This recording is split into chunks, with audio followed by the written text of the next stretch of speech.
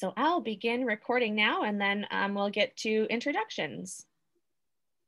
Oh, great. So hello, everyone. My name is Savannah Donovan, and I am the outgoing Environmental Public Program Coordinator at the Urbana Park District and the incoming Environmental Program Manager. So I'm kind of in this transition stage right now. But I'm really thrilled to be here representing the Urbana Park District and kind of what we've been working on in our own climate action planning. Today, I'm going to give you a brief overview of climate change, and then we can delve into some more specific opportunities and local impacts. I want to give our other two Urbana Park District staff an opportunity to introduce themselves. So I'm joined by Elsie Hedgespeth and Ashley Dennis. Elsie, would you like to introduce yourself? Absolutely. Thanks, Savannah. I'm Elsie Hedgespeth. I'm the Outreach and Wellness Manager for Urbana Park District, and we're really thrilled to be able to call upon our staff to help within our department for our wellness workshops. So Ashley and I run programming on the 8 different dimensions of wellness, one of which being environmental wellness. So we're really, really lucky to have just such a vast knowledge base amongst our own coworkers at the Park District that we can offer programming such as this. I do want to say that Ashley and I will be monitoring the chat. So if you have any questions that you'd like to type directly in there to everyone, we'll make sure that Savannah can hear those and or see those, as she's kind of working off 2 to 3 different screens in her office right now. And also feel free to use the hand raise feature on Zoom, and Ashley and I can make sure that you get called upon. But thanks for joining. And my name is Ashley Dennis, and I am the Outreach and Wellness Coordinator for the Park District. So I work hand in hand with Elsie. But yeah, thanks again, Savannah, for being our expert today. Don't call me an expert, Ashley. I am doing my best to stay informed on, all aspects of the climate crisis, both global and local. And so in addition to working here at the Anita Purvis Nature Center, I am also a climate reality leader through the Climate Reality Leadership Corps. You can find information about the Climate Reality Project online, but you're probably familiar with Al Gore's Inconvenient Truth, right?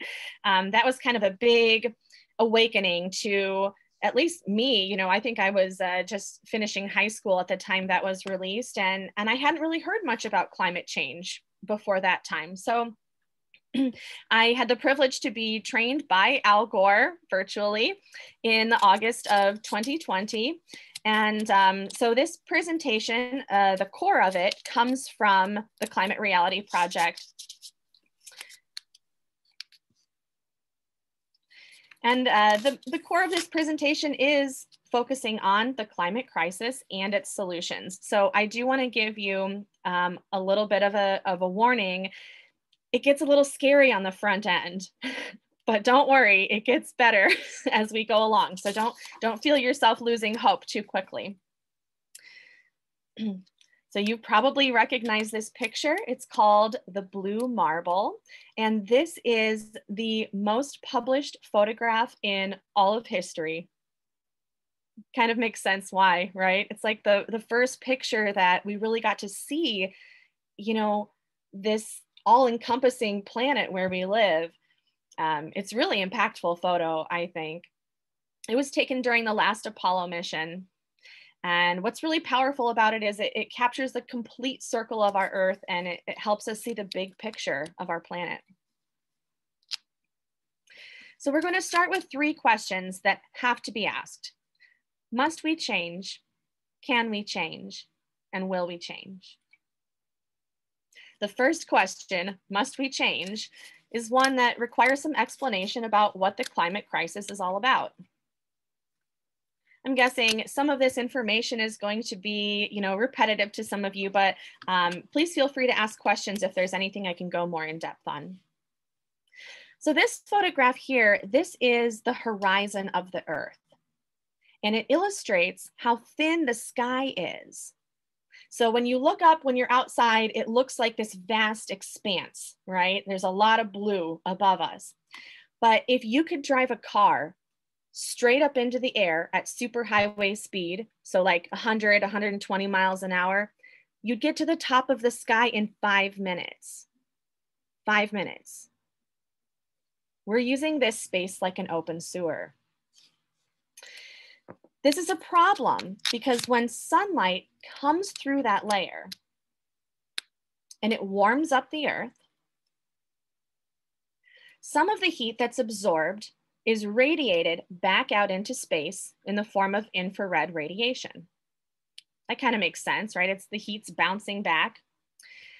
Some of that infrared radiation is trapped by our natural greenhouse layer. So the greenhouse effect, this is a natural effect. This is something that's been taking place on planet Earth since we've had this layer of carbon dioxide in our atmosphere. It keeps temperatures within a healthy boundary. You know, these are the temperatures that we've evolved to exist within. The problem is that we're thickening that greenhouse gas layer. And so if you notice in this graphic, less of that infrared radiation is leaving the atmosphere and more is bouncing back to Earth, okay?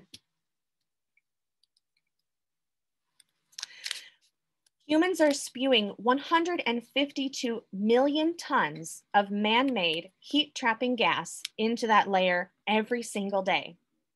And as the greenhouse layer thickens, it traps more and more of the outgoing infrared radiation. So many of you probably know, where does greenhouse gas pollution come from? It comes from a lot of sources. We're going to talk about the main one in just a moment. Transportation is a big problem. There's thawing of permafrost, which is a newer source. Burning of forests, that could be related to, you know, agriculture or wildfires.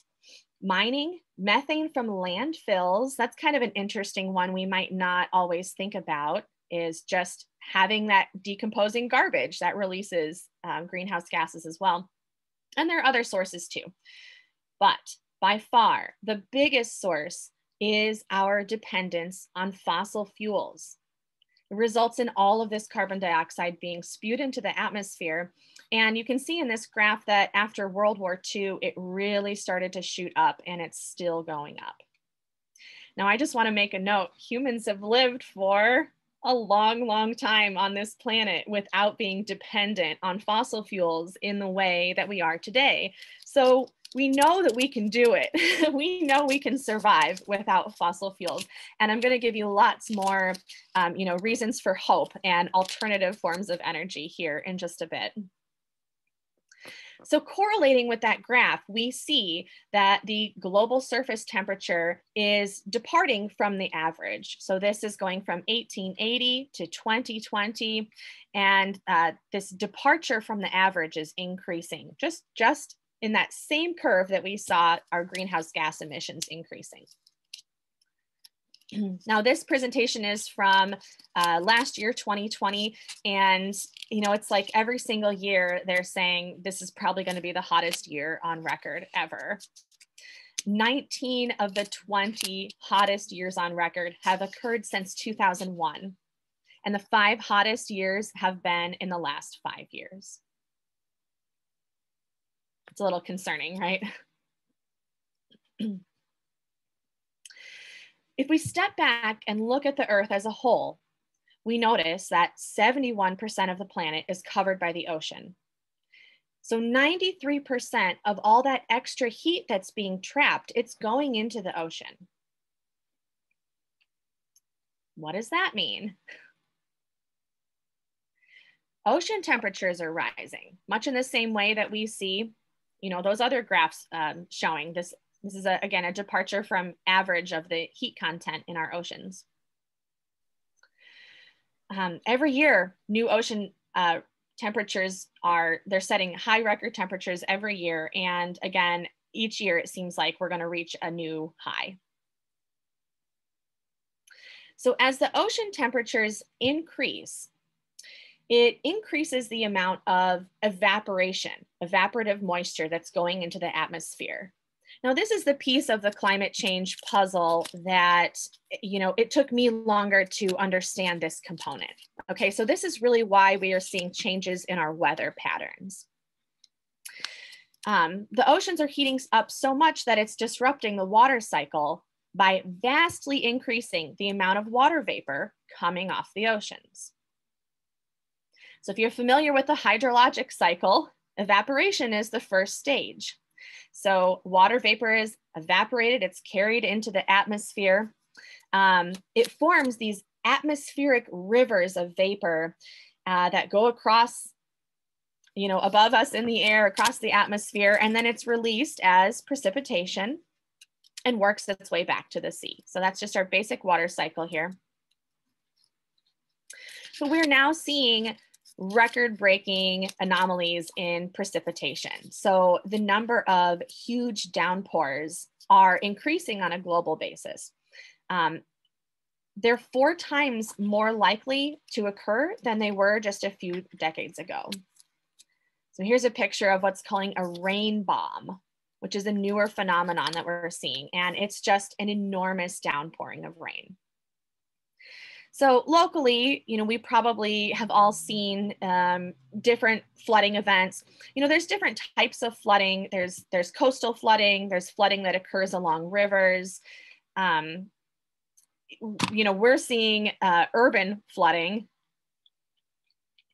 Looking at my notes here. And flooding in farm fields. So we don't necessarily have to be next to a river, to see that all of this water doesn't have any place to go when we have a huge downpour. These 3 slides that I just scrolled through were all from different times of the year in 2015. It was February, June, and now December of 2015. That was a wet year. And if you remember, it had a big impact on agriculture. Here's one from 2017 in Villa Grove. So these were just some of the photos I was able to find to share with you, but there are many more instances of, localized flooding occurring in Champaign County. In 2019, we saw 20 million acres of farms that could not be planted in the Midwest because of the downpours and the flooding. And in 2020, there was a hurricane force straight line wind, the derechos, that destroyed 30% of the corn crop in Iowa. And these farmers have been going through a number of years like this. It's starting to have a really big impact. So you see, again, $20 billion of damages, including $6.4 billion in federal crop insurance payouts. How long can we let this go on? This is going to lead to food insecurity issues, not just locally, but across the nation, and possibly even have global impacts. This is happening to farmers in other regions and to people all over the world. You can see on this slide, extreme rainfall events, they occur 4 times more often than they did in 1980. And the same extra heat that's disrupting the water cycle by pulling that moisture in the air and causing downpours, it's also pulling moisture out of the soil and making droughts deeper and longer. So this is one of the key points here in Illinois and Champaign County, is that we see this flux. There's a lot of heavy rain, a really wet year, and then droughts, really dry. And what farmers are seeing is an inconsistency and an inability to be able to predict weather patterns, so that it's getting harder and harder to know when to plant, what to plant, when to harvest.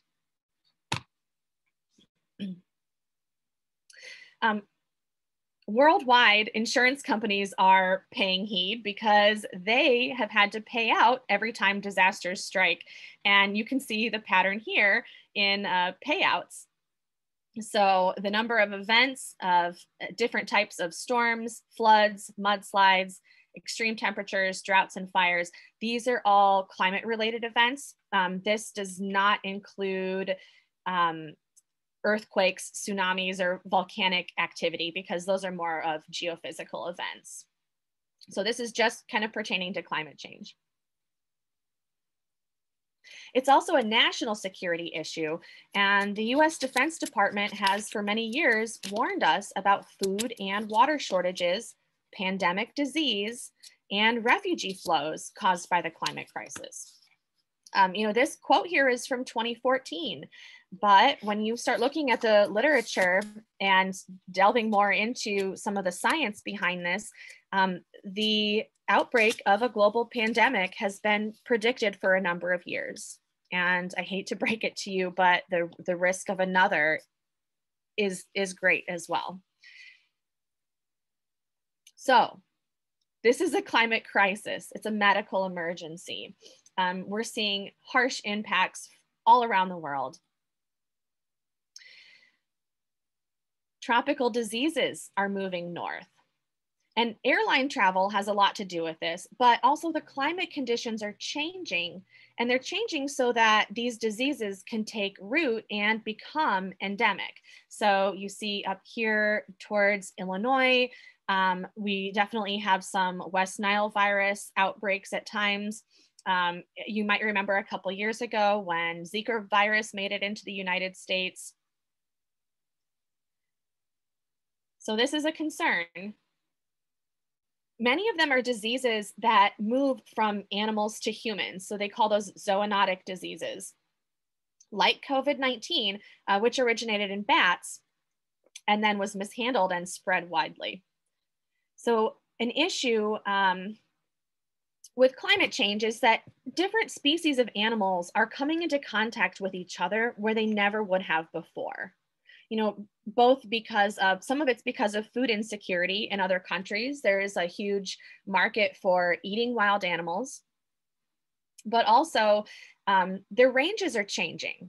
So, one animal carries a disease that might not affect it, but now it's going to come into contact with another animal that it's never been in contact before. And that disease then has the opportunity to jump. It's scary stuff. I promise I'm not going to keep scaring you for too much longer.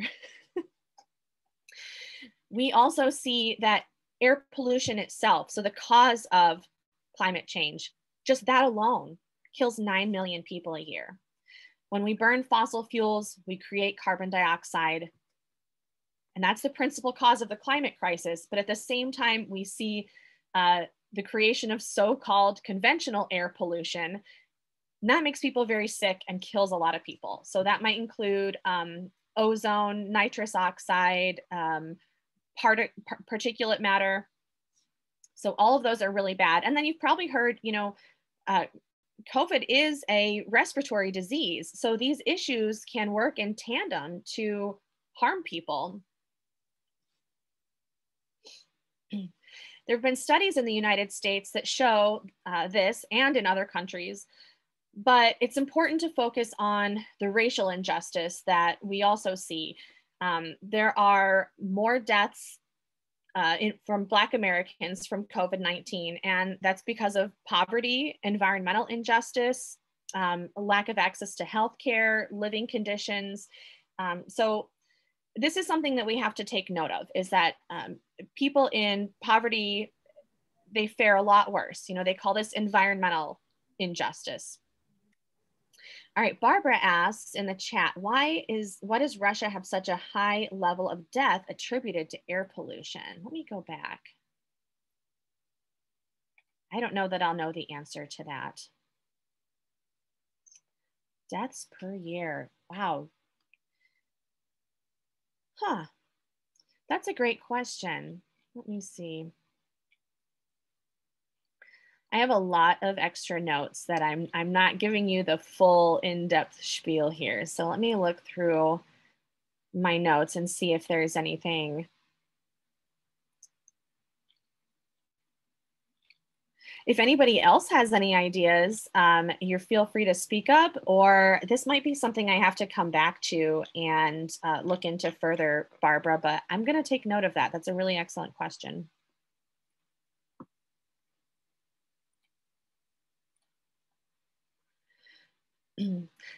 Even Pope Francis said that the gravest effects of all attacks on the environment are suffered by the poorest people. So we do need to pay special attention to helping and lifting up people who are poor, communities of color and other historically marginalized populations. There's a newer group called the Poor People's Campaign in the United States, and they're focusing specifically on these types of issues.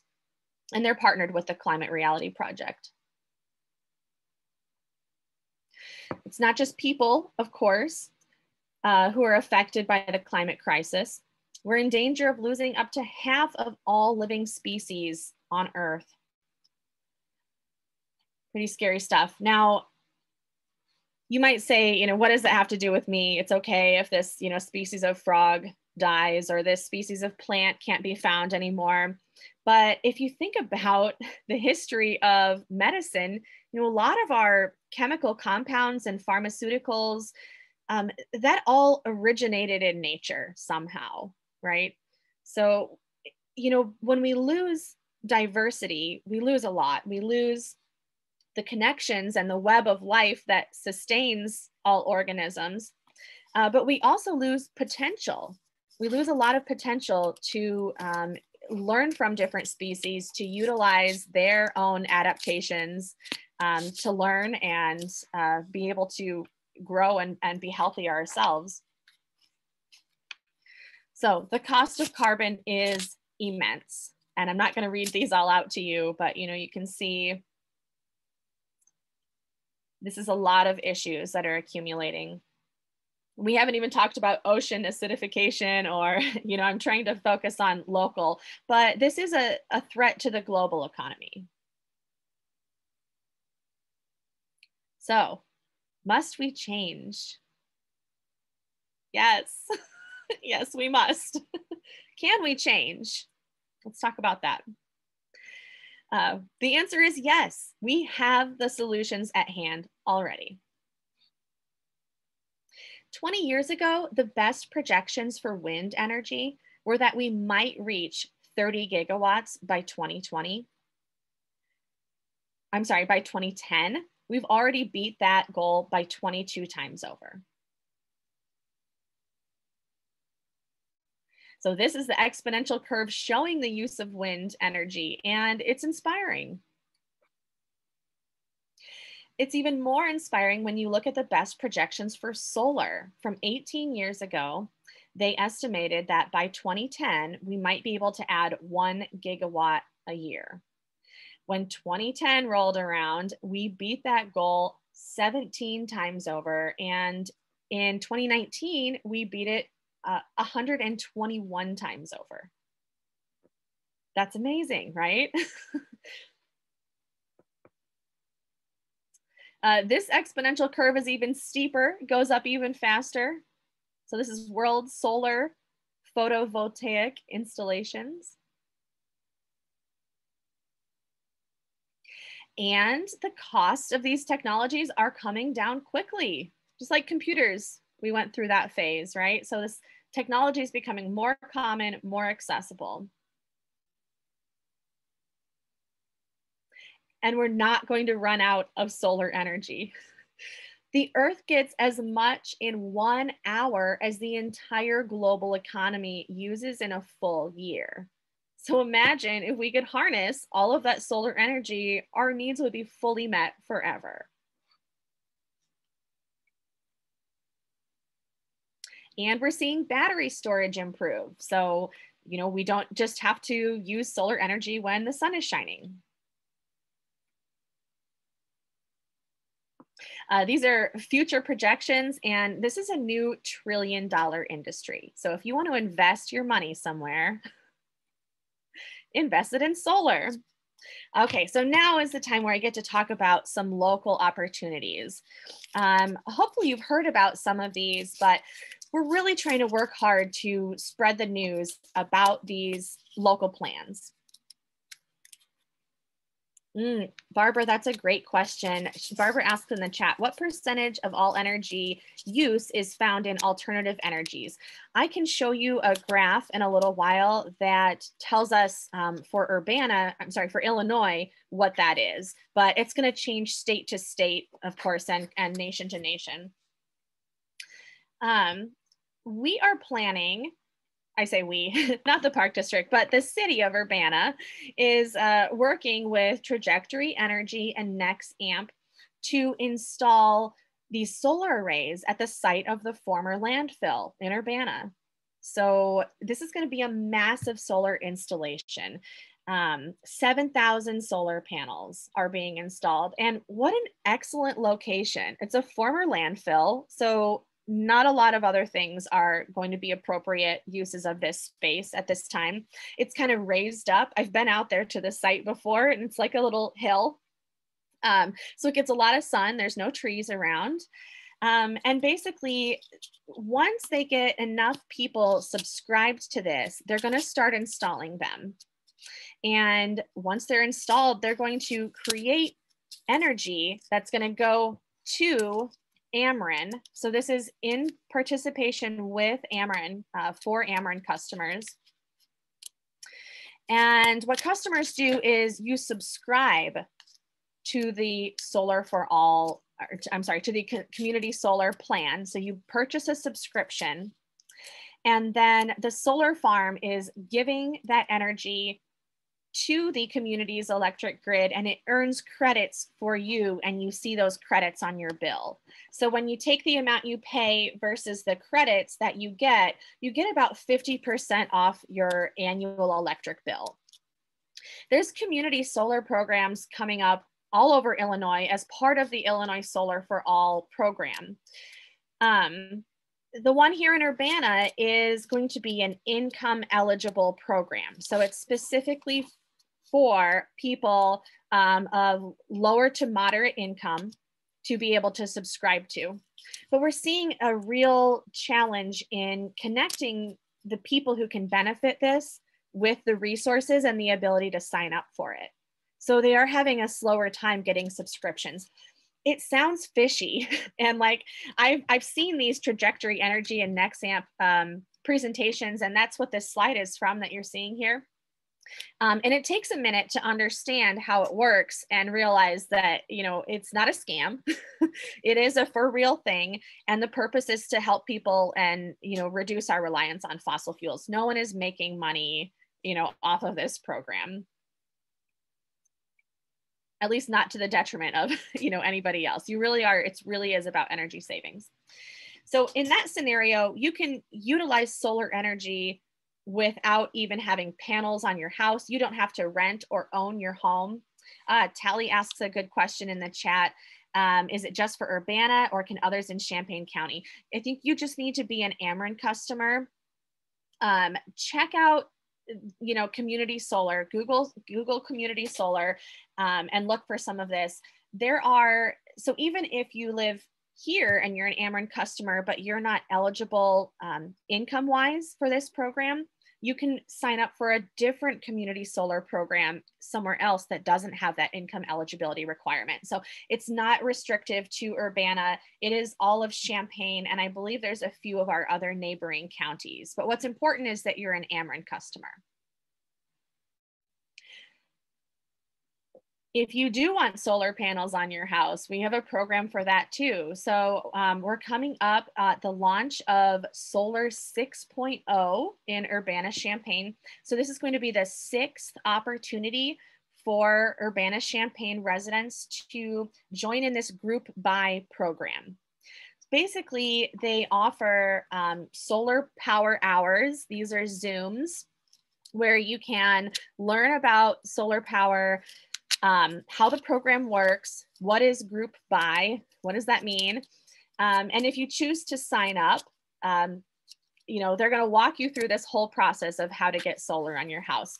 The more people who sign up, the lower price it is for everyone. So basically a group buy is using, you know, leveraging the power of more people to purchase in order to get a lower price on the panels and the installation. There's lots of information about there. So here's the website, solarurbanaschampaign.com. You can find more information. I have solar panels on my house. This is not my house, but I did the, I think it was 3.0 Solar Urbana-Champaign 3.0 program. And we love our solar panels.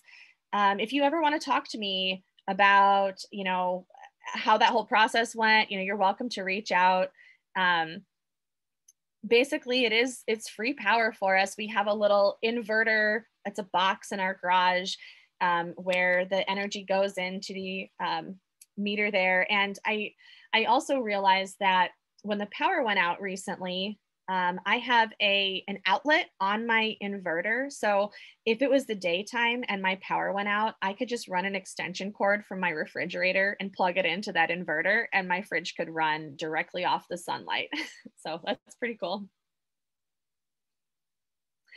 And then there's a brand new program in Urbana called Geothermal Urbana Champaign. It's another group buy program. So if you're interested in geothermal, this is what you want to look into. You can Google this, or you can, you know, look for the website here. It's very similar to the solar program. So what is geothermal?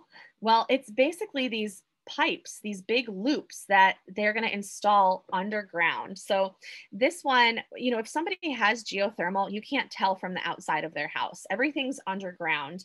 And there is some of a process of like digging up the earth and installing these. But that's pretty much the only downside, because after you've got it in, you're able to use the stored energy within the earth to lower or increase the temperature of your home and help provide hot water.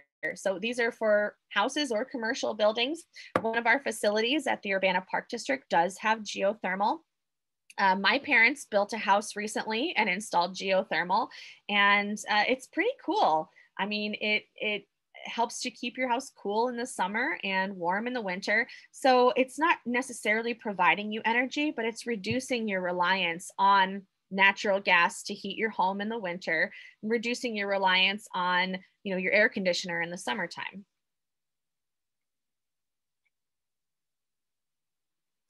I am seeing so many more electric vehicles on the roads now too. So we're seeing all across the world electric vehicles starting to take over more. This exponential curve is pretty exciting.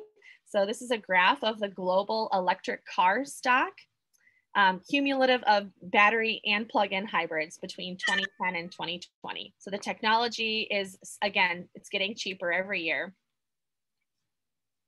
You maybe have seen these hybrid buses from the CUMTD moving around town.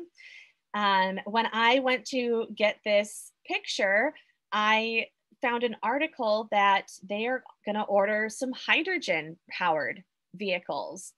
So the hydrogen power buses that CUMTD is going to order, they don't even have like tailpipe emissions at all. They're completely clean and very quiet, I hear. And so it's pretty exciting. I mean, I think the cost is higher up front, but you get that back over time. So Barbara's asking, are there charging stations in CU? We have a friend and coworker with a Tesla, and so she would probably be better to answer that question. But the one that I think of first is the parking garage in downtown Champaign.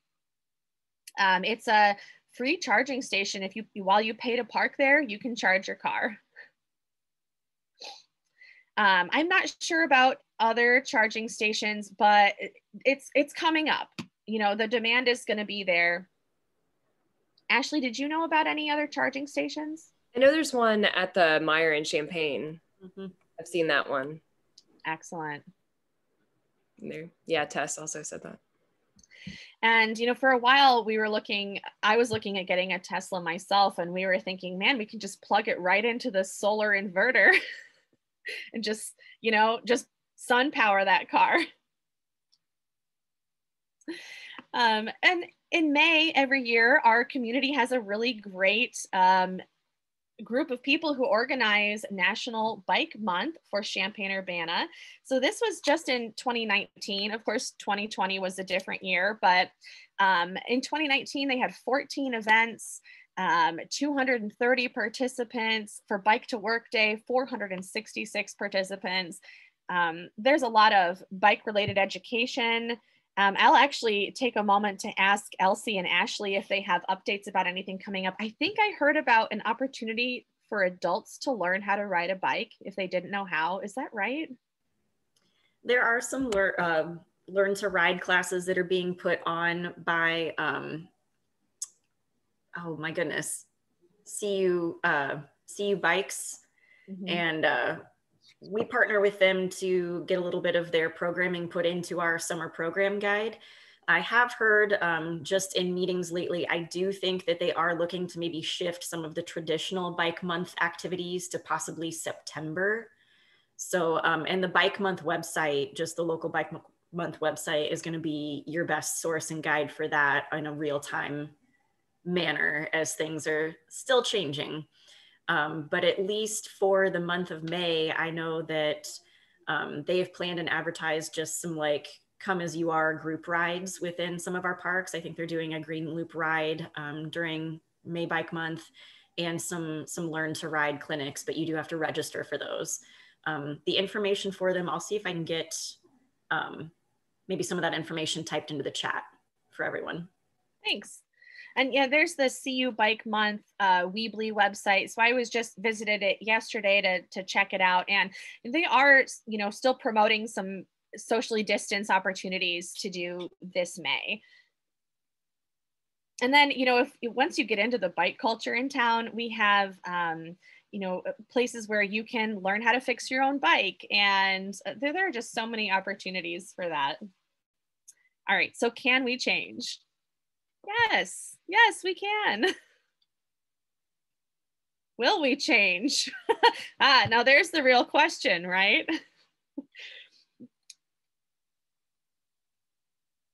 So this is another chart of energy stocks, and right now they are the worst investments.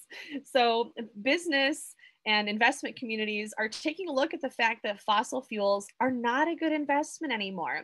Lots of them are divesting in order to stop losing money on fossil fuels.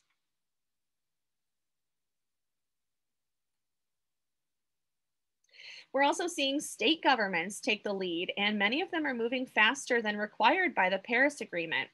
We're seeing a lot of cities take the lead also. So this is really hopeful. So here you see Illinois is one of 24 states representing 55% of the American people who have formed the United States Climate Alliance. Makes me very proud of Illinois. And there are lots of companies that have made a commitment to go 100% renewable energy. Look at them all.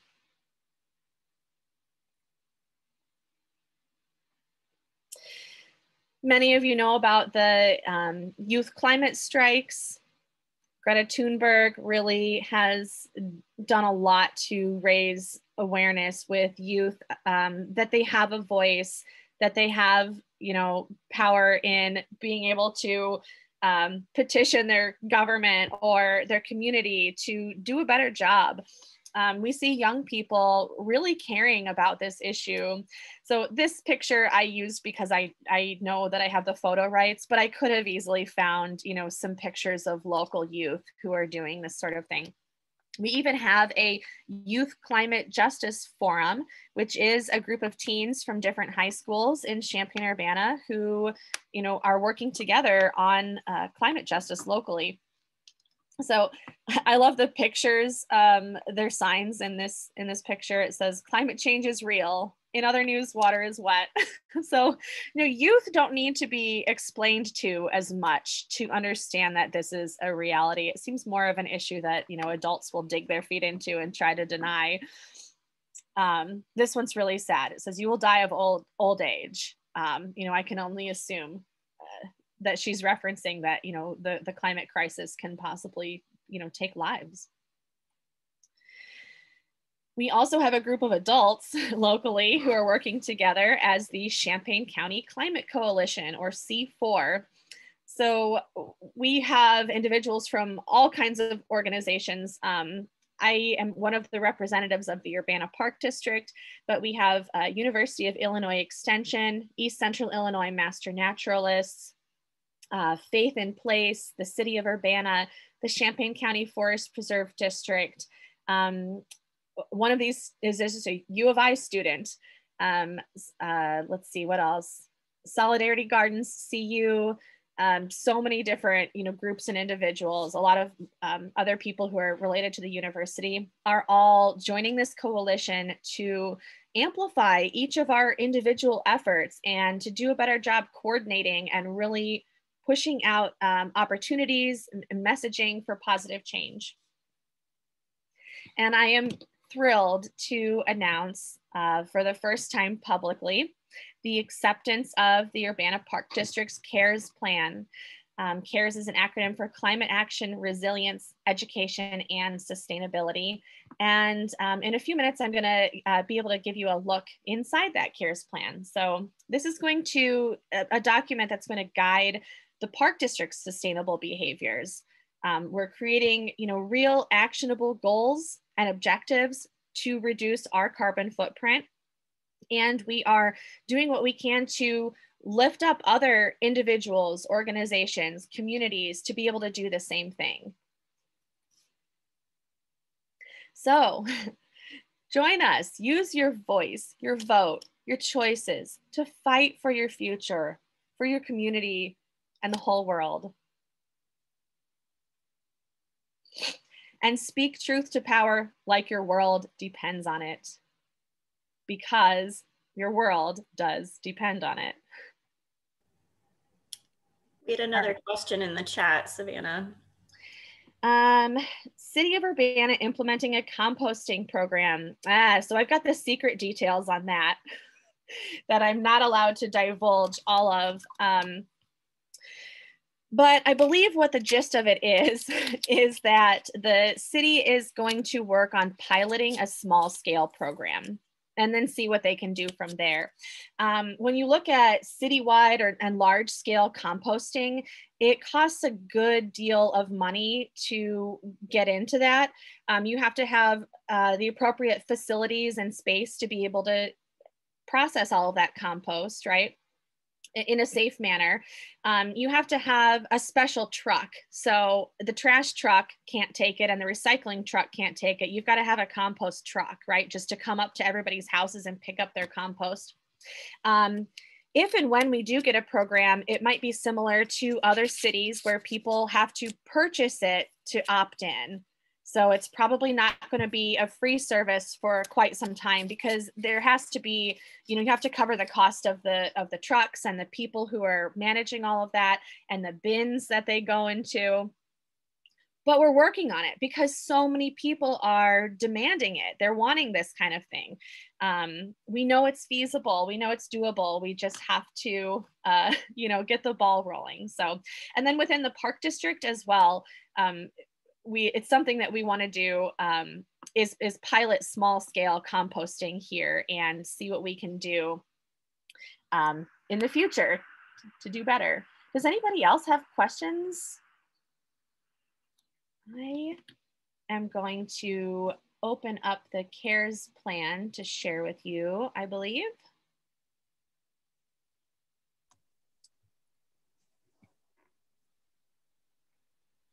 Did I seem to get everybody else's questions in the chat? Oops, sorry. I think you got all of them, Savannah. Okay. All right, so here's the CARES plan. It was accepted by the board just last Tuesday. And we've got some, business on the front end. I'm going to show you, a closer look at the different parts of the plan. Basically, this has been over a year in the making. We have done a lot of homework to interview advisors from different organizations who are kind of authorities on climate action planning and sustainability and resilience plans. So this is, even February of 2020 is kind of when we started this process formally. We do make note of equity, inclusion, and justice issues because, as you saw in my presentation earlier, marginalized populations, people who are of low income, they are going to, have more of the negative effects of climate change and reap fewer of the benefits like solar, right? So that's again why community solar is such an important program in our town, and something that I think everybody should tell everybody about. I mean, think about even senior citizens who are, limited on their incomes. Those are a great type of group of people who might be able to benefit from this.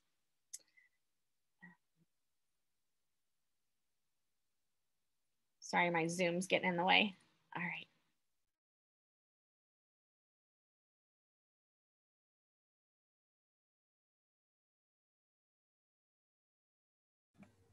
Savannah, you're accidentally muted. I'm sorry.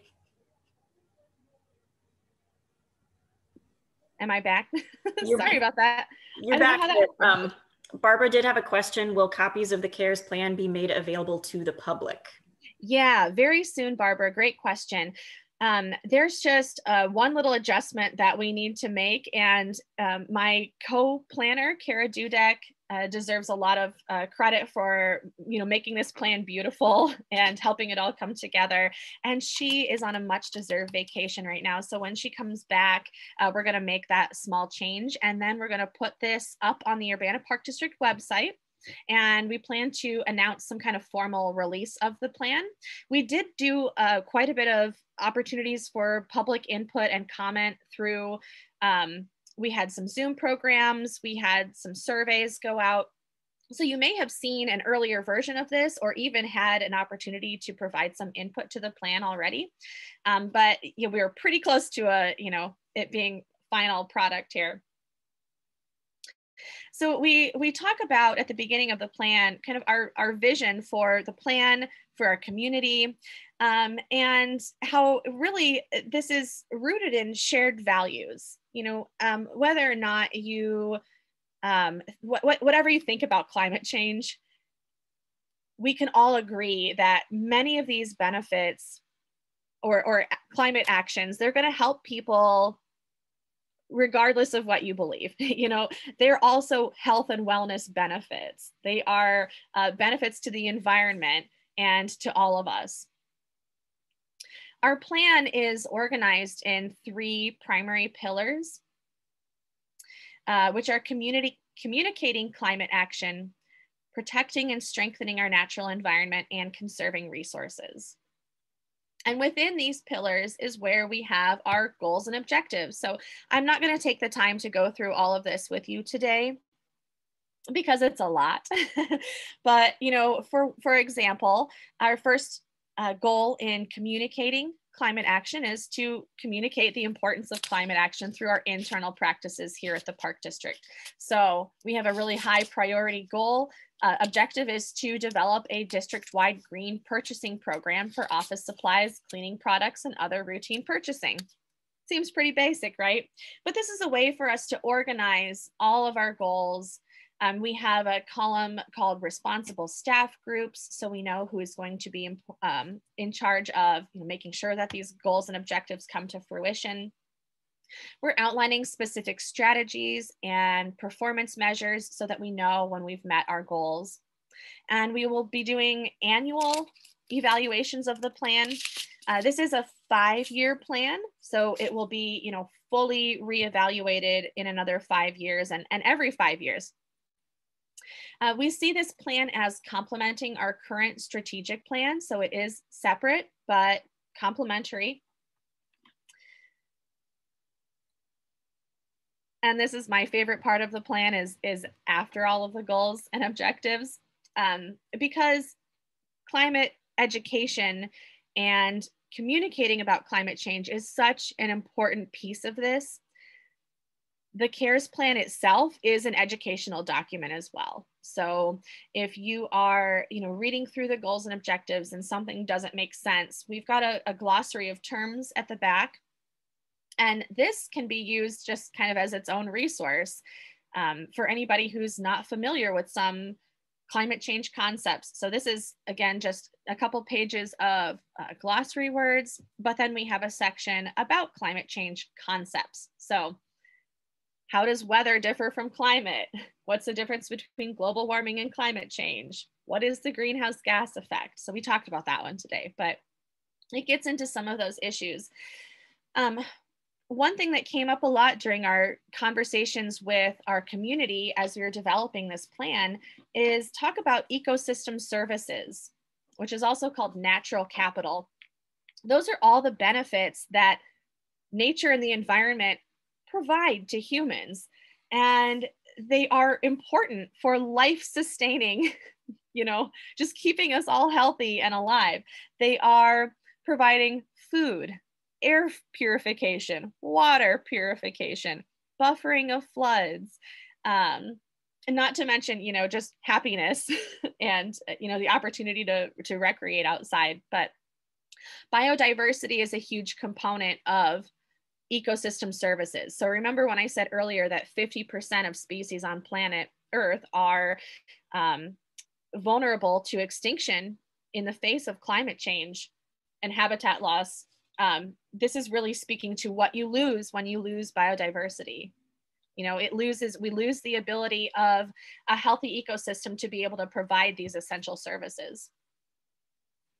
And then we wanted to also make sure that we included this concept called One Health, which is that, again, human health, animal health, and environmental health, they're all related to one another. Barbara asked earlier about where our electricity is coming from in Illinois. And there's a really great resource where I got this graph. So a question that came up is, let's say we convert our fleet to electric vehicles and we convert all of our lawn care equipment and all of that. We're going to convert everything away from gas powered to electric powered. Well, isn't our electricity coming from coal and fossil fuels? Isn't that still bad? And the answer is it's much, much less bad. Electrify everything first. It's step one, electrify everything. Because all of these sources of electricity, we're transitioning away from the fossil fuels. We can continue to clean up and do a better job. In Illinois, 57% of our power is from nuclear and only about 18% from coal, another 13.8 from natural gas. So this is your section of the fossil fuel pie here in the blue and red, and it's only about a third, right? It's pretty optimistic, I think. You don't really see solar making it on the pie chart here. It's too small to be able to see, but we're getting there. And then we have a section that's specifically calling out what are the impacts from local to global. So much of this I've talked about. What are we going to see here in Urbana and East Central Illinois as the climate changes? Well, we talked about, more warmer weather. So there's going to be more heat waves, which can result in more health issues in the summertime, more extreme precipitation. So as we mentioned before, a greater occurrence of precipitation and then drought periods as well. Plant hardiness zones are shifting. If you're a gardener or you know anything about planting plants, you know that not all plants can live everywhere, right? They can only live where the temperature is acceptable to them. So we're seeing shifts in what plants can live where.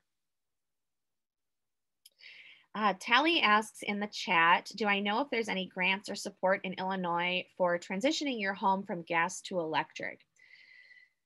That's a great question. And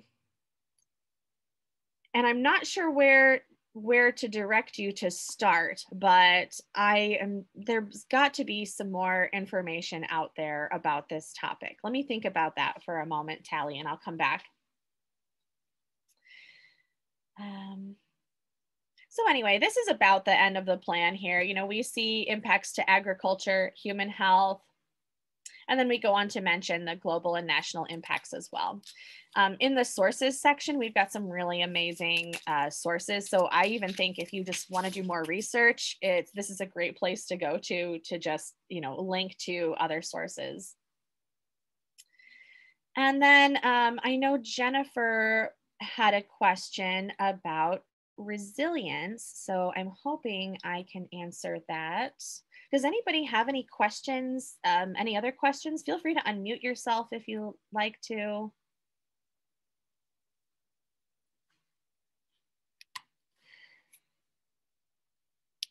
I see some answers in the chat. Thank you to Mike for helping to answer Tally's question.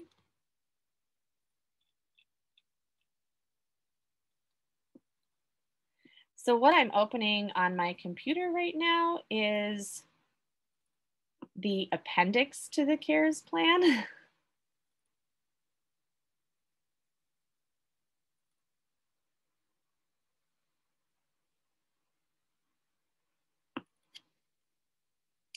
Thanks to those of you who came today. If you need to take off, I understand. Yeah, Adobe's telling me it can't open this because I need to update my computer. Oh, there we go. It's there. All right, so this is the appendix of the CARES plan, and I'll just really quickly show you this document called Initial Indicators of Resilience. The first two parts of our appendix are the survey results when we did our public input. So sorry, I don't mean to make you dizzy as I scroll through this. We use the public input to help us prioritize our goals, to help us identify goals and make sure that they're realistic. Appendix C is from the National Recreation and Parks Association, and it's their own climate statement, which they just adopted in November 9th of 2020. What I really love is this statement calls out how park districts are in a very special place to be able to address climate change. And it kind of, it mentions we manage park and recreation professionals plan, manage, program, and maintain 11 million acres of public parks and green spaces across the country, and so forth. We're poised to bring community-driven climate solutions that build a healthy, more resilient, and more equitable future for generations to come. I love that statement. It makes me feel like, the work that we do all across the Park District is, really worthwhile. All right, so this is the document, Jennifer, I wanted to share with you called Initial Indicators of Resilience. And it comes from the Champaign County Climate Resilience Task Force, which I'm not sure is an organization that's still working together. But they have outlined, here's all the individuals, Jim Engel, our state climatologist, was involved. It's got all of the indicators of resilience broken down into different classifications. So there's social equity and governance. And then you see, food security is on there. There's health and wellness. So if this is something that's of interest to you, ecosystem services, infrastructure, economic, we kind of at the Park District made sure that we're doing our best to focus on all of these aspects of resilience here that you see under ecosystem services to make sure that we're supporting a healthy community. All right, well, I'm sorry to go a couple minutes over, but thank you so much for joining us today. If you want to stick around for another couple minutes and chat, you're welcome to do so. Feel free to turn your camera on. If you have to go, thanks so much for joining us. I do hope to post this presentation to YouTube so that we can share it with more people. So thanks, everyone. Thank you.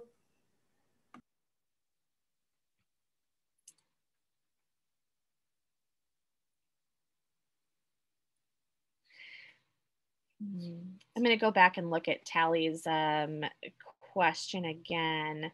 Grants and support in Illinois to transition homes from gas to electric. Yeah, I know I've heard about tax incentives. What is it? I can't remember what our Illinois program is called. I might just have to save the chat and come back to that. I did some Googling just while you continued talking. So again, I am no expert. I don't know how widely applicable this is, but I'm going to at least put this in the chat. I did just like a grant search. So there is that. Oh, great. All right. Well, thank you, Elsie and Ashley, for the opportunity to present today. Thanks for presenting, Savannah. It was great. That was really good. I really enjoyed it. Thanks. I hope I did what I said I was going to do. Absolutely. Yeah, I read the description.